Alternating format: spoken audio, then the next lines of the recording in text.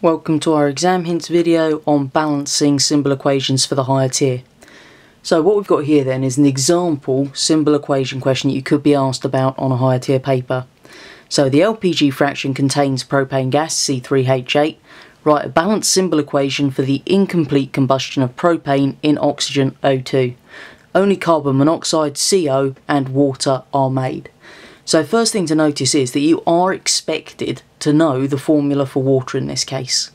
So if we go through and identify what formulas we've actually been given, we've got propane gas at the top, C3H8, we've got our oxygen, we've got carbon monoxide, and we obviously need to then work out water.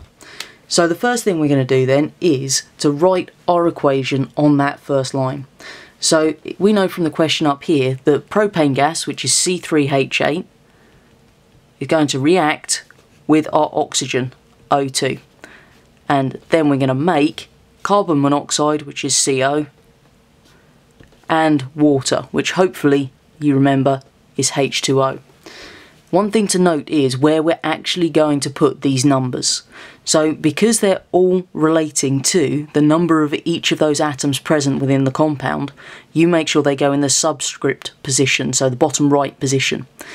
You will be allowed minor errors, but it's always best to actually get it right the first time, particularly when you're literally copying it from the line above onto your line below.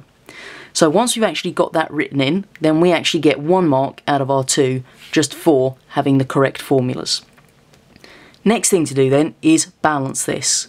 Now, one thing to remember is the only place that we can actually write numbers are in the positions in front of the whole formula, so on those lines. That's the only place we can actually write a number, otherwise we're changing the whole chemical formula, which we can't do. Now the way I always teach my groups to do it is to divide it at the arrow, then count up how many of each atom are present. So in this one we've only got carbon, hydrogen, oxygen. On the left hand side we've got 3 carbons, 8 hydrogens and 2 oxygens, and on the right we've got 1 carbon, 2 oxygens. Don't forget to check for obviously more than one location for any of the particular atoms you're looking at, and 2 hydrogens. So just by looking across there we can see that the only thing that actually appears to be balanced that time is the oxygen. So the easiest thing is to have a look and see which one we can start with first of all. So we've got carbon with 1 on the right and 3 on the left. So the easiest thing to do is in front of our carbon monoxide put the number 3. Then you recount. So we've now got 3 carbons there, and then we've got 3 oxygens plus that one there. So we have 4 oxygens on the right. Next one we can look at is our hydrogens. On the right we've got 2, the left we've got 8, so put a 4 in front of it here. 4 times 2 gives us 8, 4 times 1 is 4, plus 3 gives us 7 oxygens. Then we need to have a look at the left hand side. Carbons are fine, hydrogens are fine, it's only oxygen that's out. And if you do 7 divided by 2 gives you 3.5, so you just put 3.5 in front of the oxygen. And you are allowed fractions here.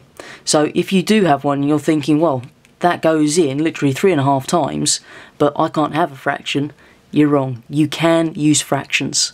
So as soon as you've got that in, what we'll find is 3.5 on that side gives us our 7 oxygens, which means that we've then got 3 carbons each side, 8 hydrogens each side, and 7 oxygens each side. And that gets us our 2 marks.